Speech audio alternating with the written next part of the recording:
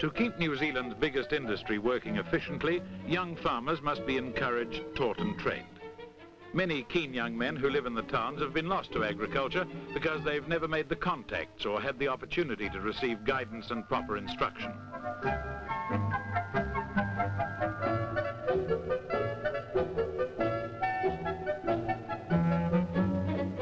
In 1949, the Canterbury Farm Training Council was set up to help boys who were not farmers' sons learn practical farming. Under this scheme, they undertake a 4-year cadetship. From their farmer tutors, they gain experience in sheep, dairy and mixed farming. One cadet has started his training on a mixed farm near Rangiora, the owner being his teacher. For 2 years, he'll work here before specializing for a year with cows, then sheep. Another works first on a sheep farm near Ashburton. He already finds he likes working with sheep, and when his training is completed, his ambition is to become a manager on a sheep farm.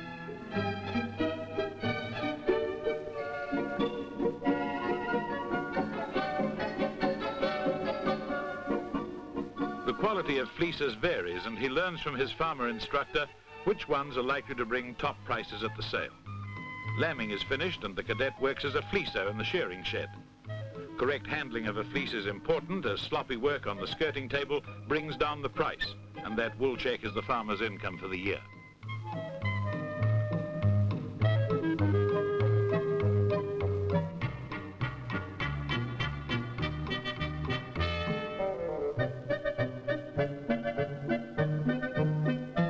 The boys are generally 16 or 17 when they join the scheme, and as they must have 3 years secondary education, it's usually their first job. Therefore, their progress and welfare are carefully watched.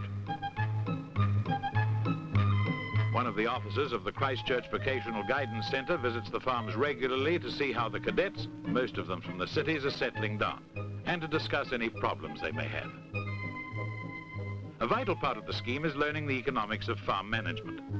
Farmers are encouraged to discuss with the lads prospective returns from crops they've just planted and share with him decisions for the future.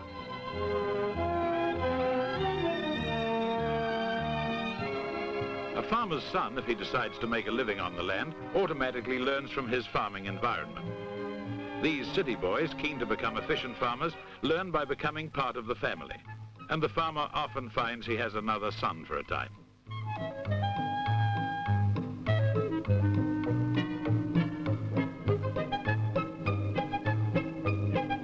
The boys receive a wage and do the same jobs as other farm workers. About half of the cadets go on to a course at Lincoln Agricultural College, but while he's on the farm, he must work as well as the next man.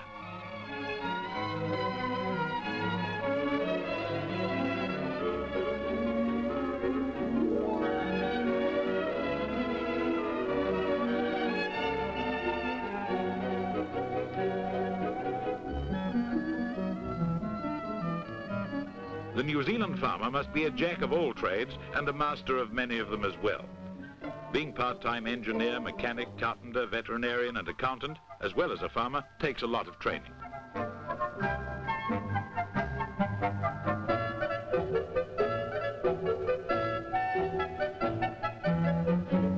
But it's not all work on the farm. The cadets go along with their employers to field days, shows and stock sales. In this way, they meet other farmers and learn what points to look for when buying stock. Most important when they come to farm for themselves.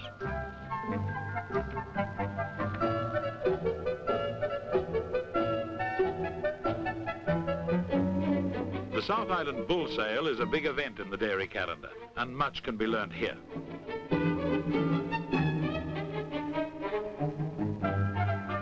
The city boys who become Canterbury Farm Cadets and complete the course will finish well on the way to being fully trained, practical farmers, ready to carry on New Zealand's most vital industry.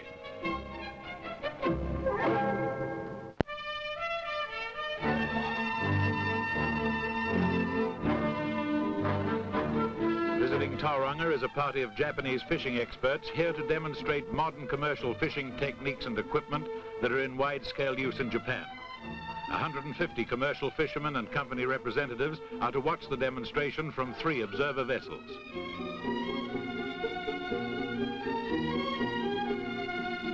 The Tauranga vessel Valkyrie has been specially converted to demonstrate the use of an immense purse seine net.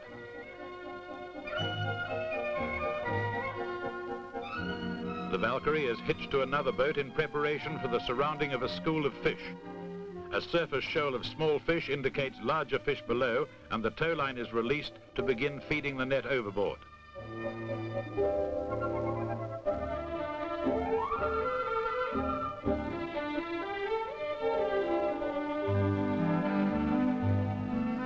Leaving the end of the net attached to the other vessel, the Valkyrie begins to encircle the shoal.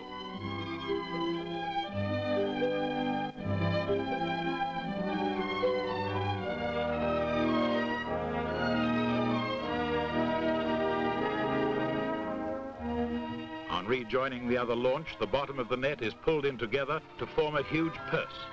Then the net and its catch is hauled aboard.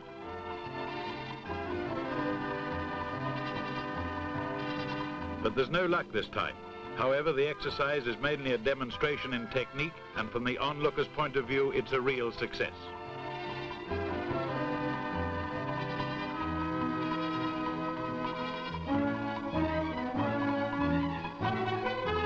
Later, on a cricket ground in Tauranga, the net is laid out for a few minor repairs. No ladies' hairnet this one. It measures 2,100 feet long by 180 feet deep and weighs 6 tons. But until New Zealand obtains vessels capable of handling such a net, the fishermen will have to stick to the small-scale methods.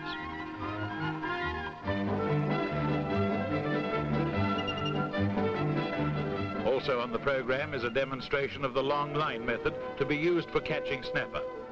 The hooks are arranged and baited neatly along the sides of a box, making the release of the line a simple and efficient operation.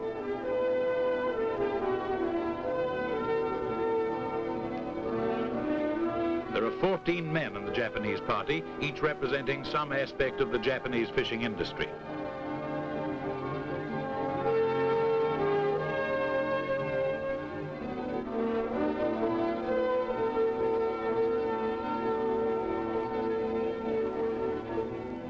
After some time, the line is returned to and hauled aboard. This system is used by Japanese commercial fishermen working off New Zealand's coasts.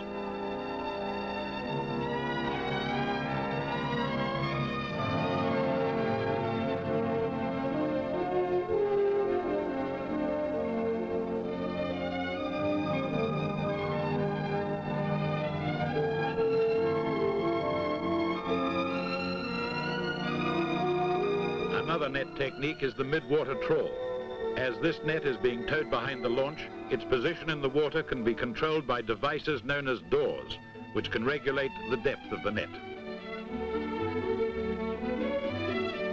Echo-sounding equipment aboard the ship picks out the schools of fish below, and a depth sounder on the net itself allows the men on board to control the depth to which the net goes. With this system, modern electronics have done away with traditional guesswork.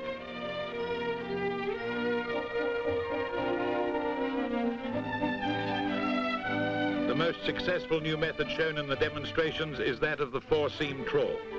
This is a large net which trawls the ocean floor, engulfing everything in its path. Of the 9 new techniques, it is seen to be the best so far for local conditions. The Japanese demonstrations have proved their worth to New Zealand fishermen. But before most of these techniques can be put into practice, we must enlarge our own facilities to take full advantage of a primary industry which has as yet hardly been touched.